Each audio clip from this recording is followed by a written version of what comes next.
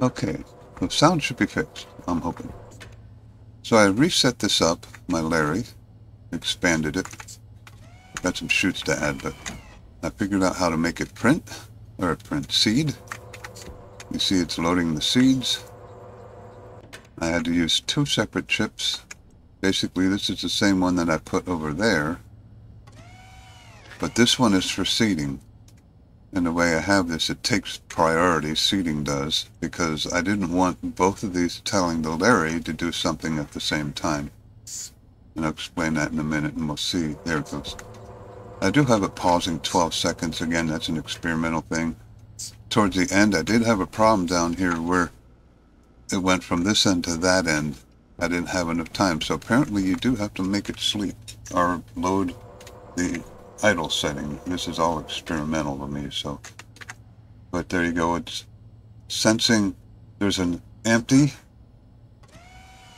and then I can show you that. Well, let me finish it first. The grow lights just went off. So now this one's sensing, yeah, there is an empty hydroponics device. So it says, okay, pause. And then this one activates and it seeds.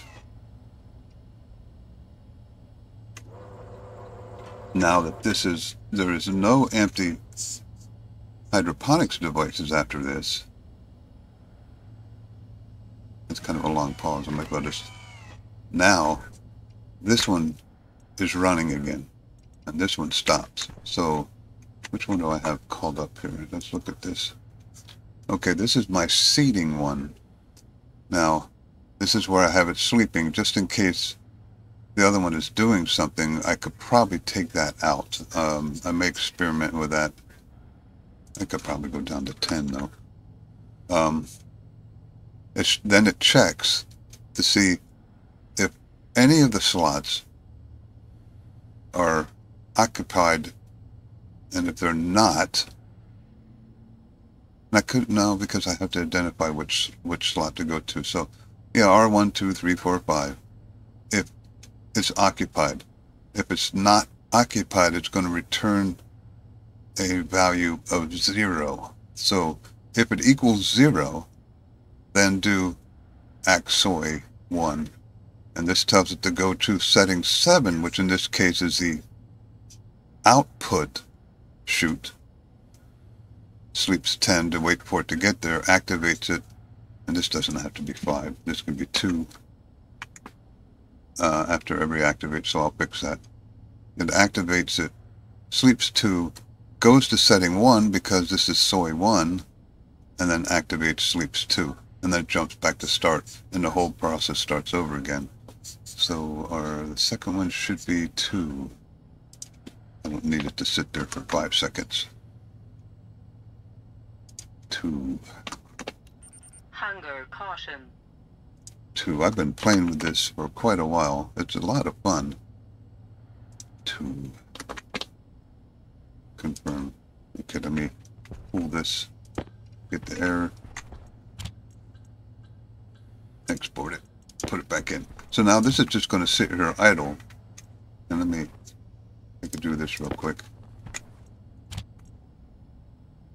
Import. This one's big. And I tried to put this all in one chip and it wouldn't fit.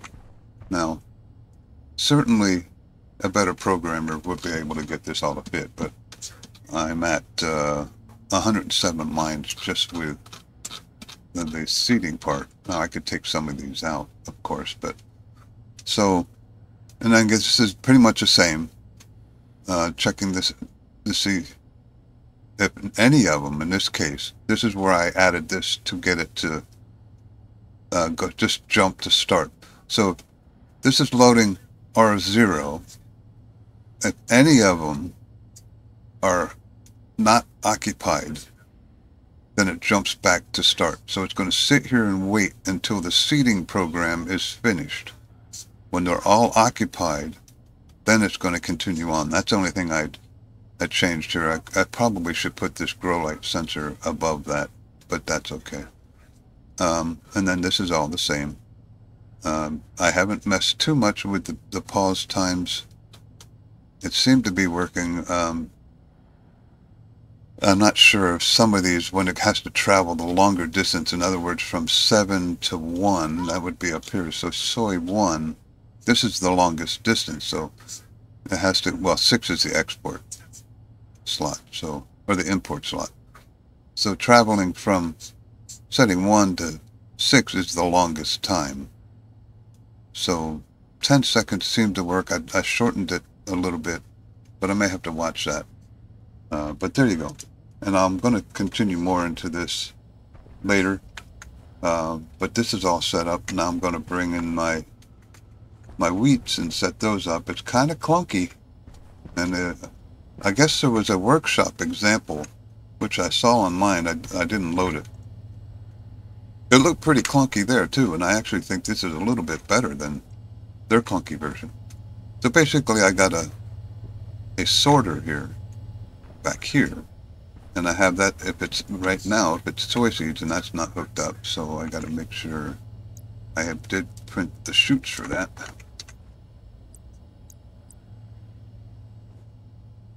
Because I just manually, yeah, this is the import bin. So when it puts the actual vegetables in here,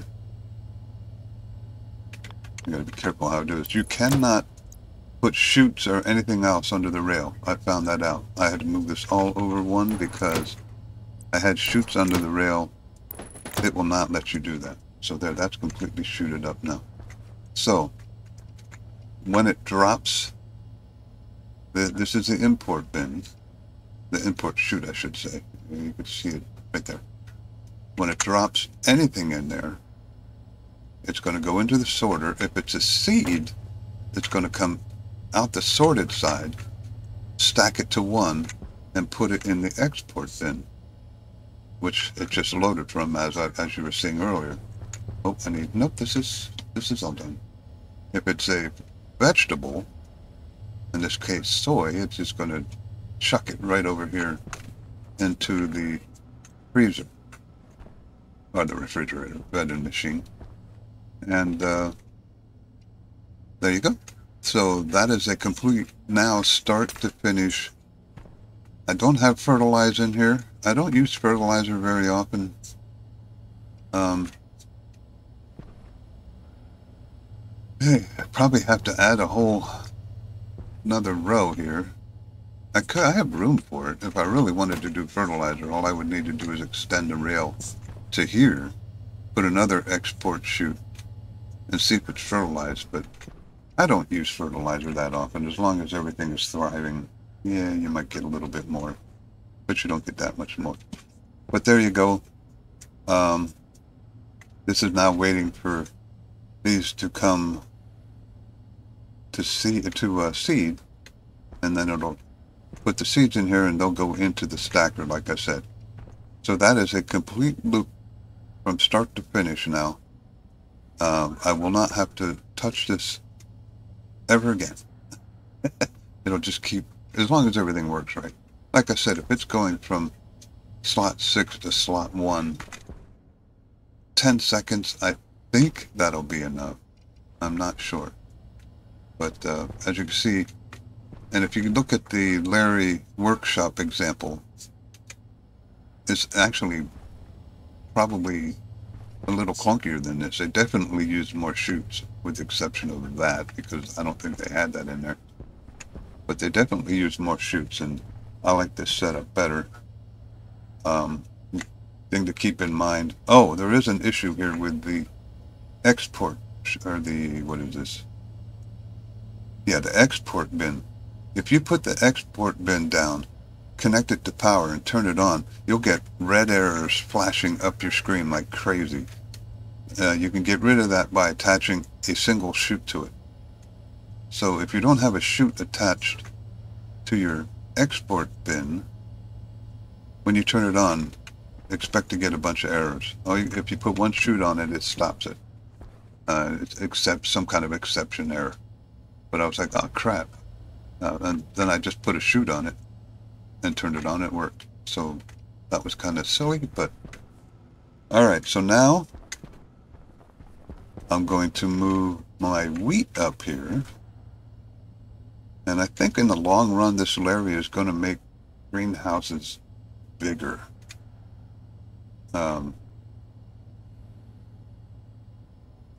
See, the question I have, I might be able to, there's a way to connect these, but I don't know what happens if you have colliding LARREs. But see now, because I have the export bin, well, I could put the export bin here and do a junction. But then now I don't have room for the import. Or the import chute can go here. Where am I going to put the export chute? Because now I don't have room for it. Maybe I have to slide all the way down to the end, I guess. So putting a second row in here is going to throw a little bit of a wrench into the system. Unless I just skip all that and put my wheat way over here. It's kind of a waste of space. I'll have to think about that. Maybe I can use the corners and have it come around a corner and go over here. In the long run, if I just keep 5 seeds in here and don't put any more seeds in, it doesn't really matter if this becomes a wheat or a soy seed. And I'm thinking out loud because it's not going to matter much. I'm just going to have to set up another row and then figure out this end of it because it adds stuff. So I could put the import bin here and put a junction on it. The export bin is going to be the question. I'll figure it out. Okay, so there you go. I'm going to put this on today's video. This might just be all for today. It's just kind of cool getting this to work from start to finish. Is this the long one? I now have a question. Is that the long one or the short one? Yeah, that's the long one. So what happens? It's okay, because if it's the occupied 0, send it in a loop. So until the seeding is completely done, this is just going to sit here. Yeah, that should work. My problem with this that I had to sit and think about is I have 2 things talking to LARrE. How do I tell one not to talk to one if LARrE is busy? And that's kind of what I did here by bypassing it. If it's not occupied, then seed it and then go from there. Because seeding is a shorter loop than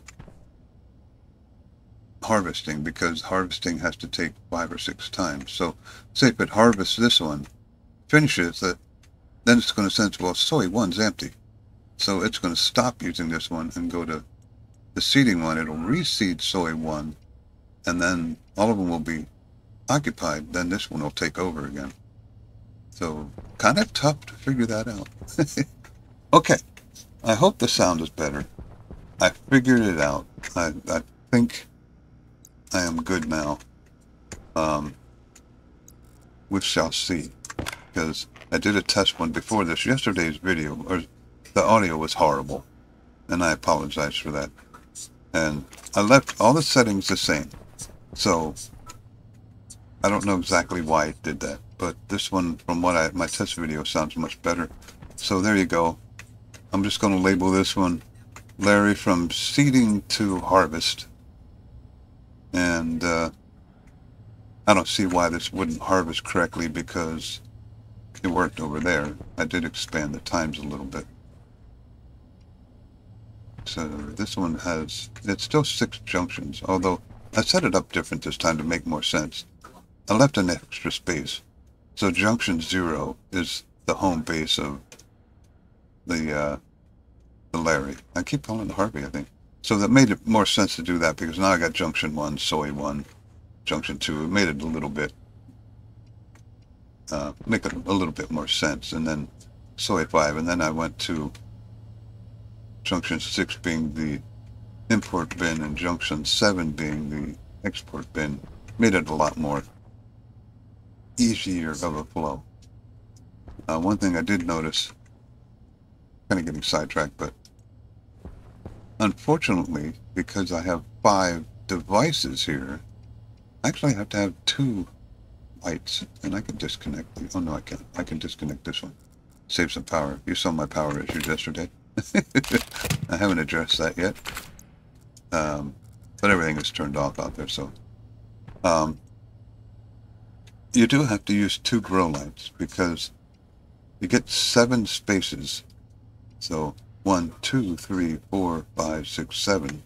It leaves at least 1, probably 2, not covered. So you have to use 2 grow lights, which I don't understand why you can't put devices together. I